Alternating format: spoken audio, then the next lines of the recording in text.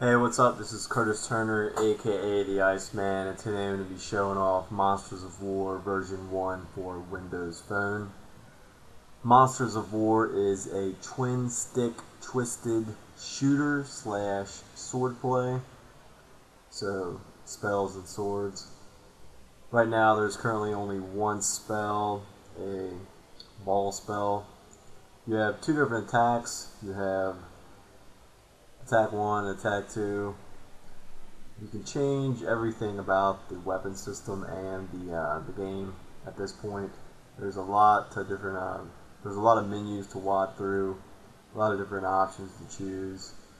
It's not that great of a system so far. I'd really like to be able to put in a certain number rather than having to manually do it. The main thing that I worked on in the menus are the viewports and camera system. There's a lot of different things you can do with that.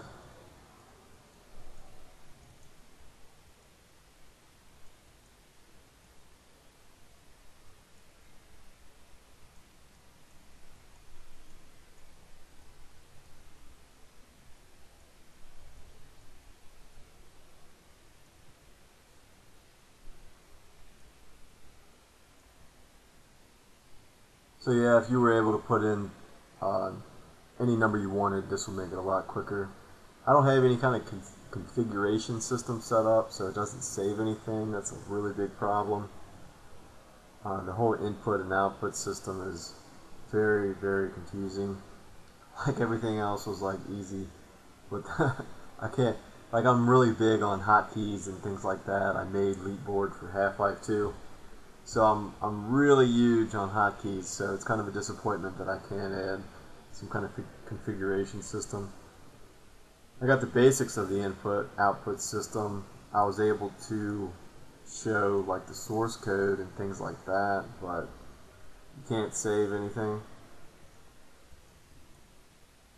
When you look at the source code, I'd really like to be able to show everything, but currently I only picked a few different things. I wanted to get the game released.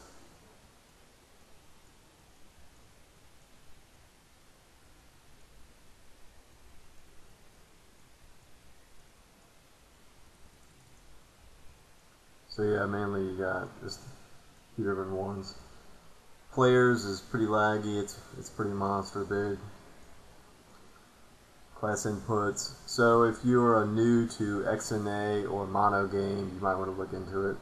Like I show the cameras and the viewports, how that's done.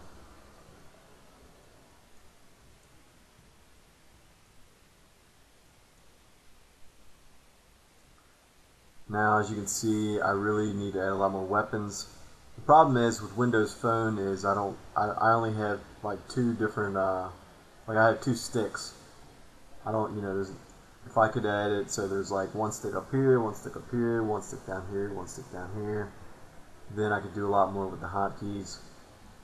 The level system, the maps, whatever you want to call it, it's really, really pathetic. It's just like a few different blocks in the big square and a few different blocks outside the square. I don't really plan on doing anything with that actually. Like, I'm just not a good enough coder and I don't feel like wasting my time on it. I'd rather have good gameplay. Big block is good enough for now, but eventually I'd like to be able to, add a lot of different options for that. So, it's basically a whole level and you play like a single player game. The AI is very basic. It's very pathetic as well. It just kind of picks random different movements. The worst offender is when it just keeps moving forward. The problem with that is there's no body collision. I didn't feel like adding body collision yet. So when it gets right on you, it gets stuck in the middle of you.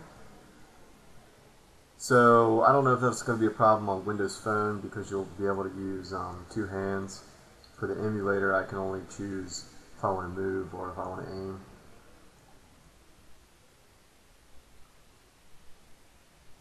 And let's see here. The HUD is very basic. I don't plan on doing anything with that. Right now, I mainly just want to focus on the player movements and being able to dodge and jump and adding different weapons. I'll be looking into that this month. So that's probably what I'm going to be working on mainly. The graphics are absolutely horrible. It's like programmer art, like in the negatives, made by like a child or something, like crayons. Imagine programmer art with crayons. Weapons, like, they don't collision. The collision isn't so great. Sometimes it'll go right through you. I'm not sure what the deal is with that. Like, maybe I made the rectangle like too big or too little, and it's showing a different image. I'll look into that. But yeah. Another cool thing about, so basically that's it for today. There's a lot of different options to walk through. You definitely want to look into that.